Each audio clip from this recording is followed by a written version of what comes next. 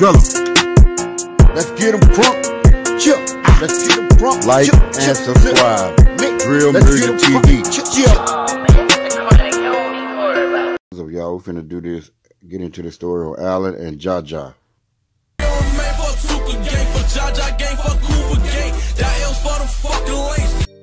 Okay, y'all. I'm doing this story because I'm putting out the update picture of the guy, Allen, who killed Jaja. Is an update picture on him. And he's actually in the gang in the prison right now. You know what I'm saying? The situation that happened with Allen and Jaja was random. You know what I'm saying? Chaos did some tweets and stuff. It wasn't really like that or nothing like that. It wasn't an initiation or nothing like that. It was just at a time that it was the wrong look. You know what I'm saying? And at the time when the mama took Jaja to the laundromat, she had two brothers with him. And what people don't know is that Jaja was a hitter. And Jaja got down, you know what I'm saying, at the time. You know what I'm saying? He was with his mama, but he was a hood nigga and he was a gangster.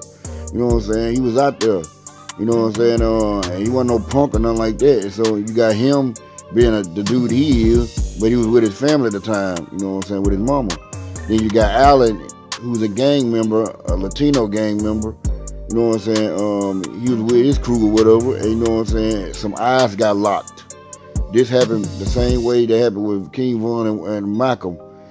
When eyes get locked and them eyes twitch and niggas feel like you got something against them, it's gonna go down. It just so happened that Jaja didn't know that Allen was really about that life. You know what I'm saying? Jaja probably was finna break his face while he was looking at it. He didn't think that, oh, this guy gonna kill me, because you know, when you're young, you're not thinking at the time, oh, he might have a gun, he might not have now.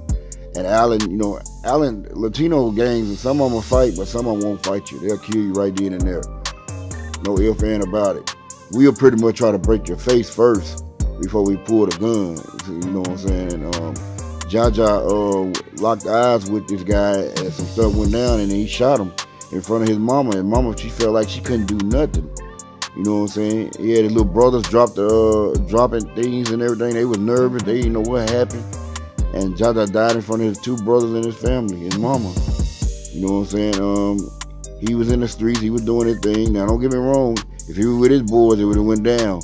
But he was with his mama. His mama tried to go far away to get away from violence, and she ran right into violence, into the wrong neighborhood, where her son, you know what I'm saying, lost his life. Jaja felt like he was with the shit. You know what I'm saying? He was with the shit.